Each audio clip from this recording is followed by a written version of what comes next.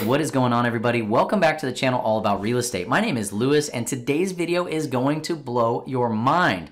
Home price reductions are up 1,000% in my area alone. That is right. You heard that correctly. They are up tenfold, and we're starting to see this across the board. So in today's video, I'm going to show you a tool that I use on Redfin that actually walks you through step by step how to look at price reductions in your area. And it is really eye-opening. Now, if you are new to the channel and you like all things finance, real estate, and investing, please consider hitting that like button and that subscribe button right there. And if you haven't done so in the past, please consider commenting. It really helps me as well as others learn and grow. Without further ado, let's jump right to Redfin and look at this data. All right, so up on the screen, I have redfin.com. And like I said, these price reductions are up in my area, which is Northern California, Sacramento market. However, you can use this tool across the board. It doesn't necessarily have to be this market. I'm going to click on Sacramento County. I want to look at the county as a whole. So it pulls up every home or every property that's listed for sale. And all you have to do is go ahead and click on all filters. I want to scroll down on the side here and I want to look at single family homes only. Now you can see here in the corner that there are 1,725 single family homes listed for sale in Sacramento County. Now, as you continue to scroll down, you're going to be looking for a little checkbox that says price reduced. You go ahead and click on price reduced, and this shows there's a little drop down and says in the last day.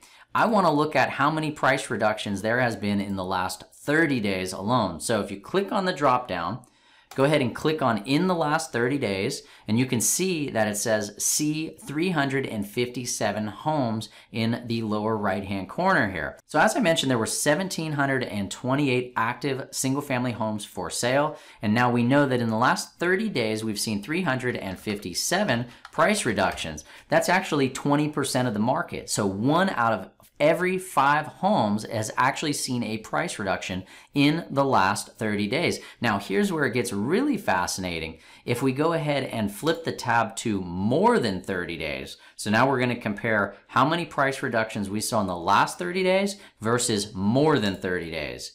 So if you click more than 30 days, you can see here that we have only seen 38 homes over a month old see any price reductions. So that means that in the last 30 days alone, we have seen an increase by 1,000% as far as price reductions are concerned. So more than 30 days ago, we saw 38 homes that saw price reductions. In the last 30 days, we saw 357.